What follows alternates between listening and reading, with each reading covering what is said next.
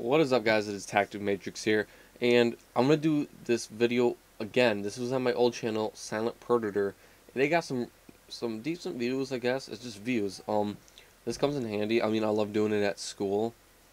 Shut down my buddies' computers. This is what basically this video is how to shut down computers. So, for Windows, it's gonna be right here, and for Mac, I think it's gonna be like Run. Click on Run, I think, and just type in CMD. Enter, and this will pop up. I'm gonna go ahead and change the color, COLOR, to 2. Yeah, that seems legit, right? Alright, or color 1, 1, 2, 3. Okay. No.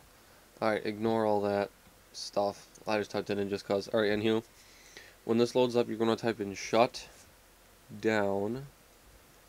Okay, get that? Shut down, space, dash, I. Enter, and you get a remote shutdown dialog. And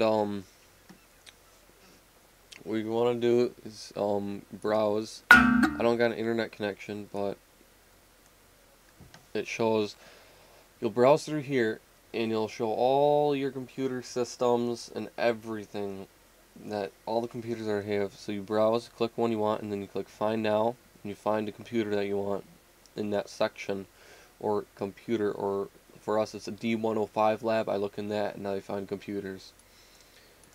So then after that you click on whatever it is and you'll be like, ha ha ha, whoops, get shut down, whoops, you fag, ha ha ha, lol. So yeah, then it'll pop up a message, and yeah, if you guys want to see more on this kind of stuff, please leave a comment, please like and subscribe, and hopefully you get my free game giveaway that I'll be talking about in my next Call of Duty video. So thank you, peace.